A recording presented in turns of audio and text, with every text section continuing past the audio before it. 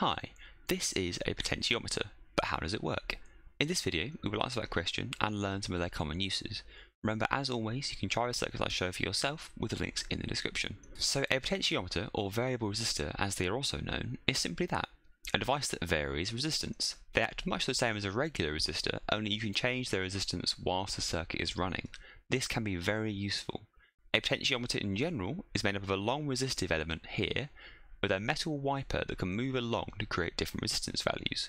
So you can see on this pot, this is a 1K pot that can vary between roughly 0 ohms to roughly 1000 ohms, and if I move the slider along, you get a different amount of resistance either side of the wiper. Move it down, changes again. Let's wire this thing up with a DC supply and test it. So I've added a 10 volt supply with my pot. If I now simulate the circuit, you can see the current flows through a circuit, through a supply, through the first half of the pot, which is roughly 500 ohms, and then background. The 500 ohms is causing a current flow of roughly 20 milliamps.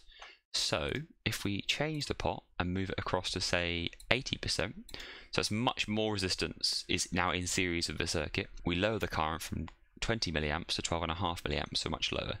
If we decrease the pot all the way down to say only 200 ohms, so there's only a small amount of the resistive element actually in series with the circuit, the current increases significantly from 20 milliamps up to 50. By this point, you might be wondering why the potentiometer has 3 legs, given we just connect these two together on one side.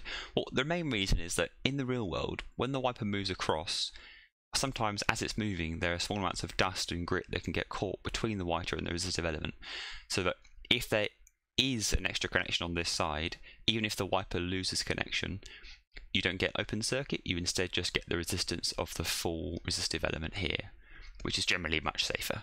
So this is all well and good, but why don't we try and use the potentiometer to control, say, an LED. Here I've added an LED and the pot is at 50%, so if I simulate the circuit, you can see the LED is shining, but not that brightly. If I then decrease the value of the pot, you can see that as I increase the resistance, the current lowers and the LED gets less dim.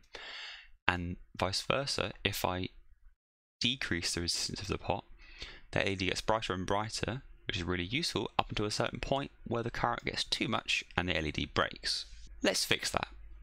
So, if I go back to say 30%, we know the LED is happy at roughly 26 milliamps.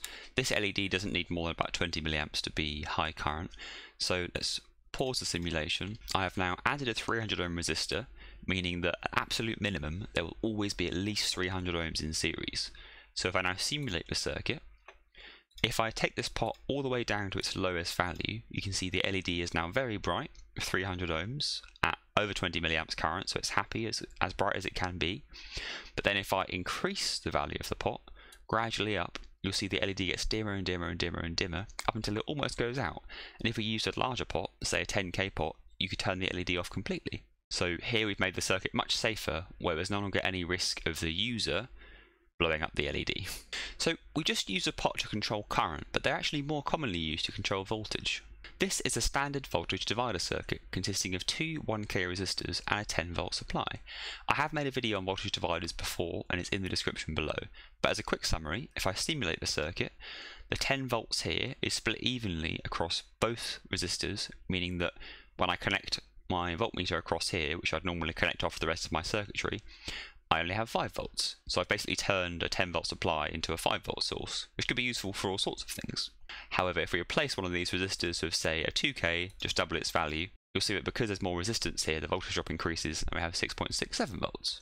However, if we replace this resistor with a 2K potentiometer and simulate the circuit, with the wiper in the center, there's still about 5 volts across the voltmeter. However, now, if we move the wiper, say up to 80%, we've now got much more resistance this side, so the voltage drop should be higher. We're now over 6 volts. And if we lower the percentage down to say 20%, the voltage on this side should be much lower because there's less resistance. So we now only have 218 volts. We have now created a manual voltage controller, which has all sorts of uses, such as to drive into an op-amp, say, or perhaps as an audio volume controller.